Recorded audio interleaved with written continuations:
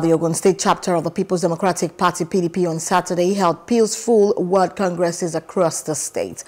And the World Congresses, which was held across all the 236 wards within the 20 local governments of the state, had in attendance officials of Independent National Electoral Commission.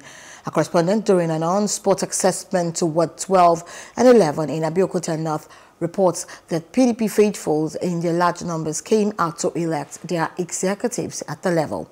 The PDP World Congress held at Obadore Square, Ward 6 in Ikene local government area had Pastor Segun Ashiru as the chairman.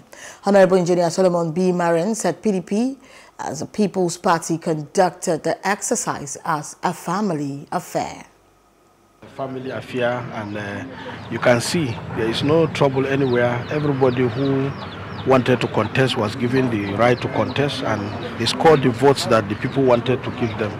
So they had their supporters queued behind them, and they were all counted and recorded. So I think it is one of the most freest elections I have ever witnessed in the history of the PDP congresses. I've conducted several congresses in many states before, but this is one of the most freest that I've ever seen. You can see that both winners and losers are jollying together, clapping hands and hugging each other. This is the kind of thing that we always look forward to as a party, where unity is our watchword, and Nigerians cannot continue to endure what is happening at the moment. So we must come together and join forces and join hands and join all our strength together as the party of the Nigerian people, the only people's party in Nigeria. And so if we don't get things right, Nigeria will continue to get it wrong.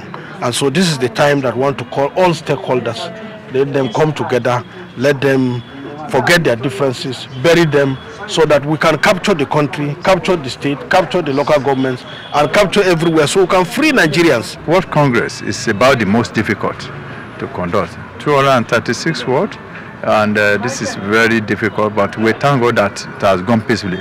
No single report of violence, no single report of disorderliness of any form anywhere in the state have reached me so far.